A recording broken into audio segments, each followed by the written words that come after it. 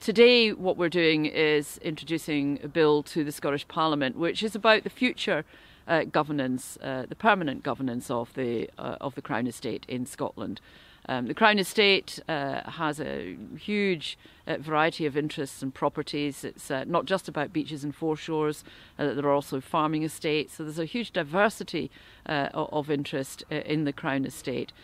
So we've got to be able to make sure that that is governed properly, to ensure that the management is as good as it can be, but is also consonant with what we'd indicated right from the start we wanted to see, which was the ability for local communities to think about taking over management of their own local assets.